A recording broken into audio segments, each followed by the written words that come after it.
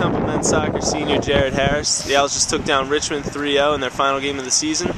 Jared, how do you think the team played today? I thought we did good. I thought we came out a little slow in the first 20 minutes, and I thought we picked it up from there. And then having the win behind us in the second half definitely helped down. I think we took it to in the second half. How's it feel to go out with a win? No, it feels great. I mean, you couldn't ask for anything more. It puts us in the A-10 playoffs, and to come out and win your final game 3-0. All right, thanks, Jared. Congrats.